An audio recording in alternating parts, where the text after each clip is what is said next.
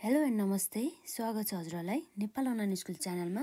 आज हामी यहाँ BBS सेकेन्ड इयरको बिजनेस इकोनोमिक्स अन्तर्गत हामी च्याप्टर 9 मा गभर्नमेन्ट फाइनान्सको रिमेनिङ पार्टहरू कभर गर्न जाँदैछौँ है त। हामीले यसै च्याप्टरको जुन गभर्नमेन्ट फाइनान्सको चाहिँ हामीले यो कुराहरू चाहिँ यसभन्दा अघिका पार्टमा चाहिँ कभर गरेका थियौँ र आज चाहिँ हामी जुन हाम्रो कम्पोनेन्ट अफ द गभर्नमेन्ट बजेटको बारेमा चाहिँ हामी कुरा गर्छौँ है त। जस्तै अब हामीले गभर्नमेन्ट बजेटको चाहिँ मेन कम्पोनेन्टहरू चाहिँ के हुन्छ भन्ने कुरा चाहिँ अब हामीले दुईवटा कुराहरू देख्छौँ। एउटा भनेको के हो त, गभर्नमेन्टको रेभिन्यूको बारेमा र अर्को भनेको हाम्रो गभर्नमेन्टको एक्सपेन्डिचरको बारेमा र साथै sources of the deficit financing अर्थात् फरेन ग्रान्टको बारेमा चाहिँ हामी कुरा गर्न जाँदैछौँ। यसमा हामीले मेन विशेष गरी तीनवटा चाहिँ कम्पोनेन्ट हुने रहेछ गभर्नमेन्ट ग्रान्टको। एउटा भनेको के हो त, गभर्नमेन्ट रेभिन्यू र यसै गरी अर्को छ हाम्रो यसमा गभर्नमेन्ट एक्सपेन्डिचर र त्यसपछि अर्को हाम्रो रहेको छ sources of the deficit financing अर्थात् फरेन ग्रान्टको बारेमा। र हाम्रो यसमा रहेको छ जुन component of the government budget अन्तर्गत हाम्रो गभर्नमेन्ट रेभिन्यूको जुन भनेको के हो त भन्दा सोर्सेस अफ द फाइनान्सिङ है। गभर्नमेन्टले चाहिँ कुन कुन सोर्सेसहरूबाट चाहिँ उसले चाहिँ रेभिन्यूहरू चाहिँ जेनेरेट गरिरहेको छ त, गभर्नमेन्टको सोर्सेस अफ द इन्कमहरू के हो भन्ने कुरा चाहिँ हाम्रो यो गभर्नमेन्टको रेभिन्यूले चाहिँ हेर्ने गर्दछ। जस्तै सोर्सेस अफ द इन्कम अथवा सोर्सेस अफ द फाइनान्सिङ, गभर्नमेन्टले चाहिँ कुन कुन स्रोतहरूबाट चाहिँ कति इन्कमहरू चाहिँ कमाउने गर्दछ र थोरै ल्याउँछ कि बढी कमाउने गर्दछ। जस्तै त्यो हाम्रो स्रोतहरू अन्तर्गत जस्तै गभर्नमेन्टले ट्याक्सहरू कलेक्ट गर्नुभयो, ट्याक्स मात्रै कलेक्ट नगरिकन जस्तै उसलाई अब फरेन ग्रान्टहरू दिन सकिन्छ अथवा उसले लोनहरू टेकन गर्न सकिन्छ है। र साथै त्यति मात्रै नभएर चाहिँ यो हाम्रो नन ट्याक्स रेभिन्यूहरू पनि हुने गर्दछ यो गभर्नमेन्ट रेभिन्यू अन्तर्गत है। र हाम्रो ट्याक्स रेभिन्यूमा जाउँ है त। सुरुमा हाम्रो गभर्नमेन्ट रेभिन्यूको अर्थात् हाम्रो सोर्सेस अफ द फाइनेन्सिङ अन्तर्गत government revenue is divided into the following 3 types भन्ने कुरा रहेको छ है। गभर्नमेन्ट रेभिन्यूलाई नम्बर ए भनेको ट्याक्स रेभिन्यू र बी भनेको नन ट्याक्स रेभिन्यू र नम्बर सी भनेको हाम्रो फरेन ग्रान्ट भन्ने कुरा भयो। र जुन हाम्रो यो ट्याक्स रेभिन्यू भने चाहिँ कस्तो भन्दा चाहिँ जुन गभर्नमेन्टले चाहिँ अब इन्कममा जुन कुनै पनि व्यक्ति अथवा संस्थाले कमाएको प्रफिटमा अथवा नाफामा उसले के गर्ने गर्दछ, ट्याक्सहरू चाहिँ अर्थात् करहरू चाहिँ काट्ने गर्दछ है। भनेपछि अब यसरी ट्याक्स काट्दाखेरि पनि उसलाई के हुने भयो त, गभर्नमेन्टलाई चाहिँ यसरी रेभिन्यूहरू चाहिँ जेनेरेट हुने भयो है। यो ट्याक्स रेभिन्यूले चाहिँ त्यति नै कुरा गर्ने हो कि a tax is a compulsory payment to the government है, irrespective of the benefit derive from the state भन्ने कुराको भयो। र tax revenue is the most important sources of the government revenue. जुन हाम्रो मेन त गभर्नमेन्टले चाहिँ रेभिन्यू कलेक्टेड गर्ने अथवा उसले इन्कम सोर्सेस भनेको नै मेन नै ट्याक्सहरू काटेर अथवा ट्याक्सहरू कलेक्सन गरेर नै उसको चाहिँ के हुन्छ त, एउटा इन्कम सोर्सहरू चाहिँ हुने गर्दछ। जस्तै अब भ्याटहरू भयो, एक्सर्साइज ड्युटीहरू भयो, इन्कम ट्याक्सेसहरू भयो है। यो कुराहरू चाहिँ हाम्रो ट्याक्स रेभिन्यू अन्तर्गत चाहिँ पर्ने गर्दछ। र यो ट्याक्स रेभिन्यू भनेको चाहिँ major sources of the government revenue or हामीले के पनि भन्न सक्छौँ, फाइनेन्सिङ गभर्नमेन्ट बजेट पनि भन्न सक्छौँ है त।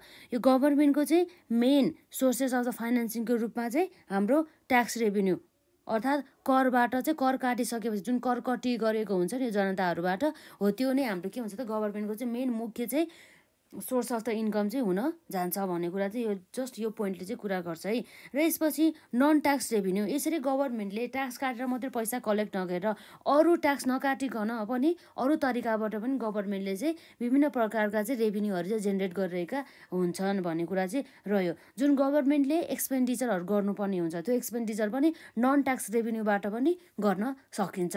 जुन हाम्रो नन ट्याक्स रेभिन्यू कसरी जेनेरेट गर्छ त गभर्नमेन्टले भन्दा चाहिँ गभर्नमेन्टले चाहिँ जस्तै एजुकेसनहरू इस्टाब्लिस गर्ने अर्थात् एजुकेसनल अर्गनाइजेसनहरू इस्टाब्लिस गर्ने, हेल्थहरू प्रोभाइड गर्ने, सर्भिसहरू प्रोभाइड गर्ने कि विभिन्न जनताहरूलाई चाहिँ विभिन्न सेवा सुविधाहरू प्रदान गरेर पनि यसरी गभर्नमेन्टले चाहिँ इन्कमहरू चाहिँ जेनेरेट गरिरहेको हुन्छ। जसलाई चाहिँ अब जस्तै हाम्रो पब्लिक प्रपर्टिजहरू युज गरेर चाहिँ के हुन्छ भन्दा गभर्नमेन्टले चाहिँ पब्लिकबाट चाहिँ यसरी सर्भिस प्रोभाइड गरेर उनीहरूले रेभिन्यू चाहिँ जेनेरेट गरिरहेको हुन्छ, जुन चाहिँ हाम्रो ट्याक्स रेभिन्यू नभएर चाहिँ नन ट्याक्स रेभिन्यू चाहिँ हुन जान्छ।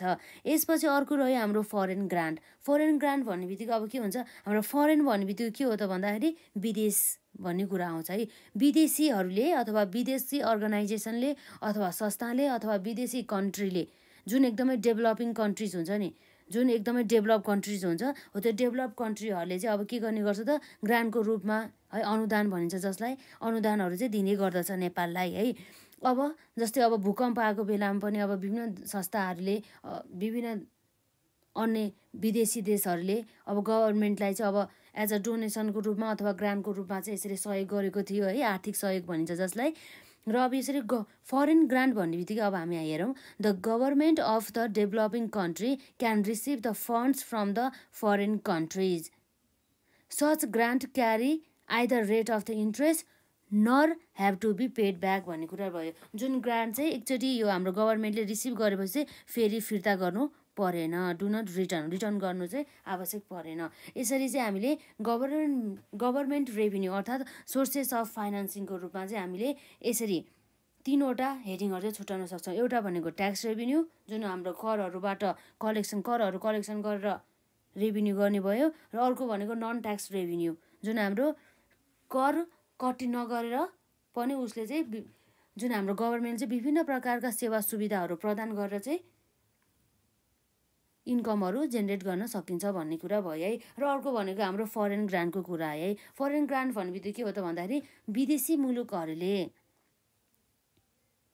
एज अ अनुदानको रूपमा अथवा एज अ ग्रान्ट अथवा डोनेसनको रूपमा चाहिँ यसरी यदि पैसा दिन्छ भनेदेखि है, त्यसलाई सहयोग भनौँ न है, मेन पैसा भन्दा नि यदि सहयोगको रूपमा चाहिँ केही रकम दिन्छ भनेदेखि त्यसलाई हामीले चाहिँ एउटा फरेन ग्रान्टको रूपमा चाहिँ लिन सक्छौँ है। जुन पनि अब हाम्रो यो गभर्मेन्टको चाहिँ सोर्सेस अफ द इन्कम अर्थात् हाम्रो गभर्मेन्टको चाहिँ इन्कमको आय स्रोत चाहिँ बन्न जान्छ भन्ने कुरा भयो है। र यसपछि अर्को हाम्रो छ गभर्मेन्ट एक्सपेन्डिचरको कुरा।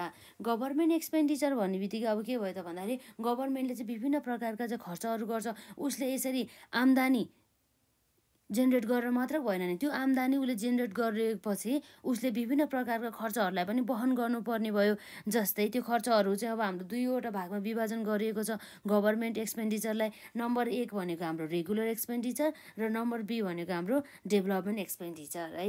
रेगुलर एक्सपेन्डिचर भन्ने बित्तिकै हाम्रो कस्तो टाइपको खर्च भयो भन्दा, जुन खर्च चाहिँ अब रेगुलरली रूपमा चाहिँ डे टु डे एक्टिभिटिज, जुन हाम्रो गभर्मेन्टको अर्थात् सरकारको चाहिँ दैनिक रूपमा चाहिँ एक्टिभिटिजहरू सञ्चालन गर्नको लागि, डेली एक्टिभिटिजहरूलाई सम्पन्न गर्नको लागि चाहिँ खर्च गरिएको खर्चलाई हामी के भन्छौँ त रेगुलर एक्सपेन्डिचर। र डेभलपमेन्ट एक्सपेन्डिचर भने चाहिँ अब हामीलाई थाहा नै छ गभर्मेन्टले चाहिँ विभिन्न प्रकारका पब्लिक इन्फ्रास्ट्रक्चर जुन विकासका पूर्वाधारहरू चाहिँ निर्माण गर्ने गर्दछ है। हाम्रो विकासका पूर्वाधारहरू अन्तर्गत हाम्रो कम्युनिकेसन अर्थात् हाम्रो सञ्चार, शिक्षा, स्वास्थ्य है, सबै कुराहरू पर्ने गर्दछ है। यी कुराहरू चाहिँ अब के हुने भयो त, यो सबै कुराहरू इस्टाब्लिस गर्नको लागि र हाम्रो जुन पब्लिकहरूलाई चाहिँ सेवा सुविधाहरू प्रदान गर्नको लागि चाहिँ गभर्मेन्टले चाहिँ अब के गर्नुपर्ने हुन्छ त, विभिन्न प्रकारका चाहिँ विकासका निर्माणका कार्यहरू गर्नुपर्ने हुन्छ।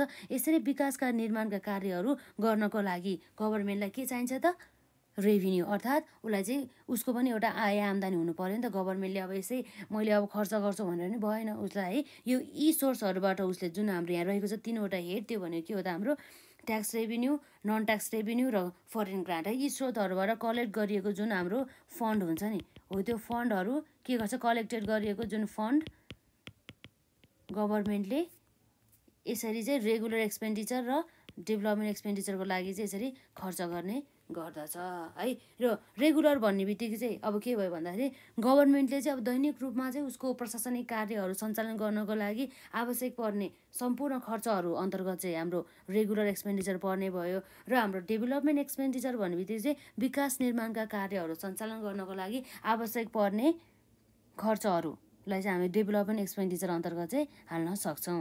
जस्तै अब हामीले रेगुलर डेभलपमेन्ट अन्तर्गत जस्तै अब हुन सकिन्छ नि, गभर्मेन्टले अब प्रशासनिक कार्यहरू सञ्चालन गर्नु पर्यो।